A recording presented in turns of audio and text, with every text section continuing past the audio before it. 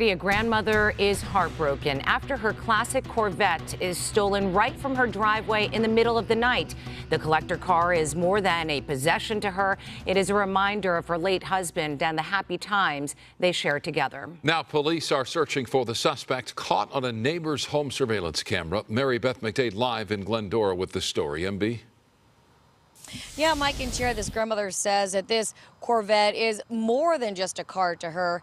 It symbolizes the 47 years of marital bliss with her husband, and she's just hoping to somehow, some way, get the Vette back.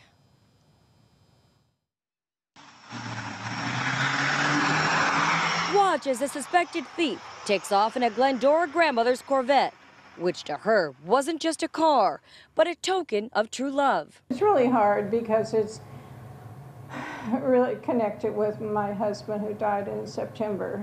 To understand this, let's start at the beginning, when Patty first fell for Corvettes as a teen. My sister, who's 3 years older than I, and she was dating a guy that had a Corvette.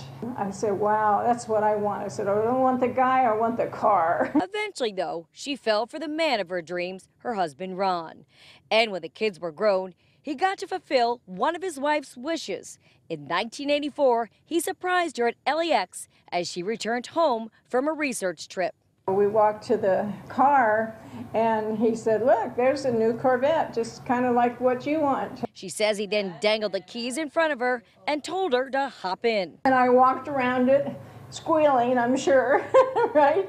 And then when I got in it to drive it home, I don't think I went over 30 miles an hour. The two lovebirds would go on to lease several Corvettes. And then in 2001, they bought this silver beauty. They decided they would keep it for a lifetime. And whoever died first, the other would drive their ashes in it to Riverside National Cemetery. And that's what we did for him.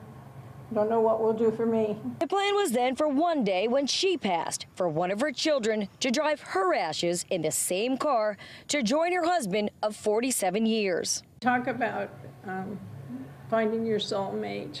So you can only imagine how much Patty's heart sank Wednesday morning when she realized the Vette was stolen from her driveway.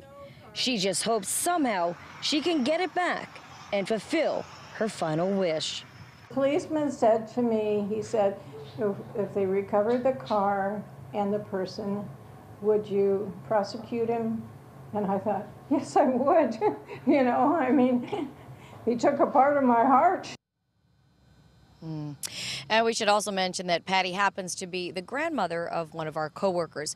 We should also mention that one of Patty's neighbor's cars was also targeted, and we spoke to that neighbor, and that neighbor says that her purse was stolen out of the car, and then a short time later, the thief began using her credit cards to spend thousands of dollars at a Ralph's in Pasadena, 2 gas stations, and to make some online purchases.